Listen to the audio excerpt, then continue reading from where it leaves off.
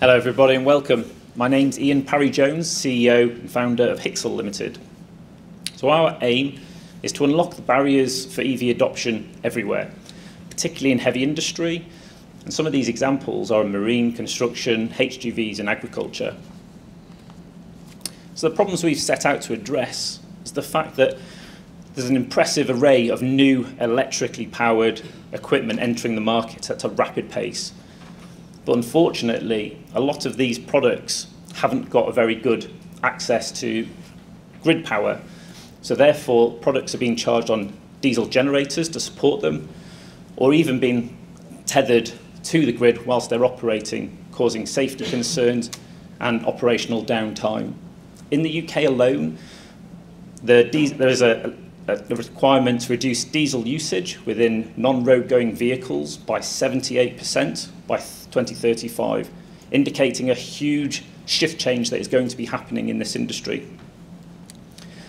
So our solution is our Hixapod. It is a grid-independent, hydrogen-powered unit or module that can be placed anywhere. It is capable of delivering up to 750 kilowatts of power to each charge head on the module. Currently there is 4 on this one. And also, critically, it's capable of worldwide operation from -35 to 50 degrees Celsius.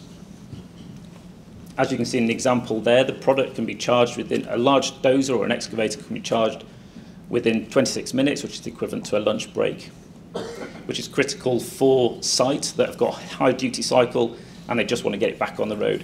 And like the automotive industry of cars, they're not sat around in car parks for huge periods of time. These are working all day long. So under the Clean Futures activity, we set out to perform a test and validation of our unique power distribution and control systems and demonstrate charge cycles and power delivery.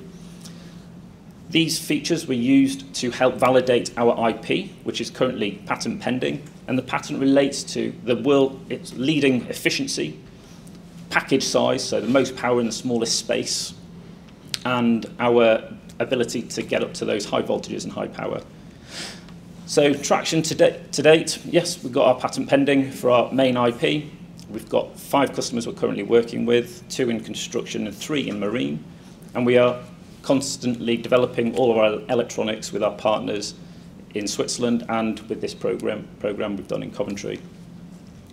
So we do have wide support and funding, as you can see from some of the people at the bottom. And currently we are seeking 500,000 to take all of that unique electronics that we created, from fuel cells to batteries, and put it into a full, complete product to actually get to our customers for trial. Part of that is also to recruit staff, and which are critical to the prototype delivery. Going forward, we're also very keen for trial partners and collaborative organisations that would be keen to work with us. Thank you very much.